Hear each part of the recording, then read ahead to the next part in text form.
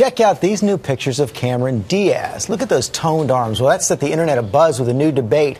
Can a woman be two-toned? Do bulging muscles enhance or detract from feminine beauty? ABC's Lindsay Davis tackles these questions today with her muscular mind. These are the bulging biceps, washboard stomachs, lean, mean, can't pinch an inch bodies of women who some critics say need to tone it down. That again is... Hello, hi. Gravity. How are you? Cameron Diaz has recently come under fire for her sculpted muscles, broad shoulders, and V-shaped hardened physique.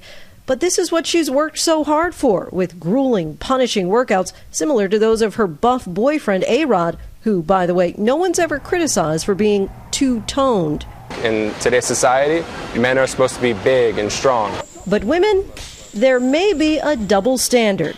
You want arms like this, baby? Look at that. Kelly Ripa has been ripped for being too ripped. Madonna had people up in arms for being too vain, so to speak. But perhaps Serena Williams depicts the pop culture paradox best. She's been described as either too muscular to be feminine or too fat for tennis. We have to start as a culture accepting women in our new roles, and that's as strong, confident, beautiful, muscular, curvy women. Summer White is a fitness model who says, bring on the muscle. I did see pictures of Cameron Diaz in her beautiful yellow bathing suit, and I thought she looked phenomenal. There's a big difference between essential fats for men and for women.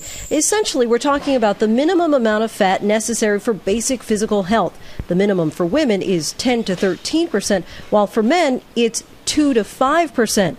Still, for some, it's now trendy to be a real-life G.I. Jane. For Good Morning America, Lindsay Davis, ABC News, New York.